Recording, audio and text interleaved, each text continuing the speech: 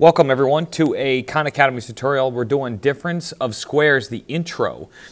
The prompt is asking us to factor as the product of two binomials. The pattern for difference of squares is first, we only have two terms. So it's not like our normal factoring of trinomials. It's a little bit different. The second thing we need to recognize is that both of these terms are perfect squares. What do I mean by that? Well, it means, let's take this guy. If we take the square root of x squared, we're going to get a value that's a rational value. And then if we take the square root of 100, we're not going to get a decimal. We're going to get 10. Okay, so what we're going to do here is the pattern for factoring perfect squares is I'm going to underline this here.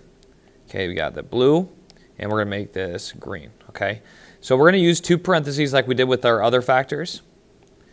But this time, what we're going to do is we're going to put the perfect or the square roots of these two values inside the parentheses in certain spots. So for the first term, we're going to put the square root, and I'm going to write, this is the general form. We're going to put the square root of the first term here in both of these spots, and then we're going to take the square root of the second one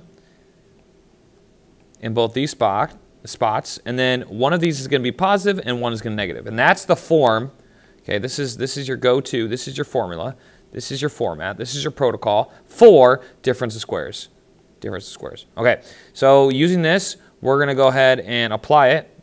We're going to put our parentheses. Square root of the first one we already determined. Boom, x. We're going to plop x down in the first spot for both. Second square root is 10. Boom, we're going to put 10 in both those spots. We're going to make one positive and one negative, and that's all there is to it. So we have parentheses x, that's not x, that's times, x plus 10, and x minus 10 in parentheses. Now, it doesn't matter which one's first. You can have x minus 10 and then x plus 10. That part's not important because it's the product, commutative property. The rectangle below has an area of 81 minus x squared meters and a width of 9 minus x meters. What expression represents the length of the rectangle? Essentially, we're trying to find the product of two things that equals 81 minus x squared. We already know one of them is 9 minus x. So what we can do here is just apply what we learned in the previous page, the previous problem. And that's what we want to find, the square root of 81. That's 9, and we're going to put that 9 here and here. That's already put there. And then we're going to find the product, the square root of x squared. We're going to put that here and here. That one's already there.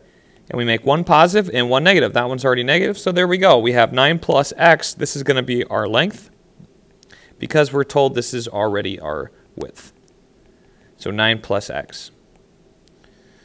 And you don't need, I guess we can put in parentheses. It's not needed because it's by itself. So we're just going to put 9 plus x, even though normally you'd put it in parentheses. Factor the product of two binomials. Okay, recognize that we got two perfect squares. That's important. That's a perfect square. That's a perfect square. Get our parentheses, 1, 2, 1, 2. We're going to put the square root of 1. That's 1 here and here.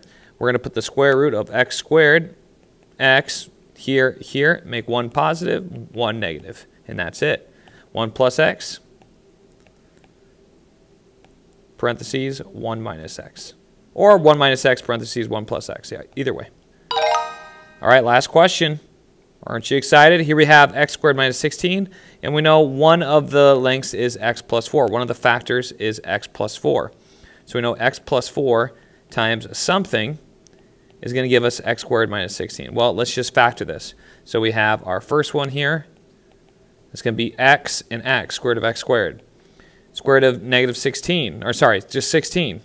And that's 4 and 4. We have to make one positive and one negative. And there's our answer, x plus 4, x minus 4. So the length has got to be x minus 4. We already have the x plus 4 there. And that's it. That's all there is to it. Hope you enjoyed this video. Pretty short. If you need anything else, let me know. There's going to be another difference of squares video coming up right after this, the non-intro. Hope you enjoyed it. Watch again sometime.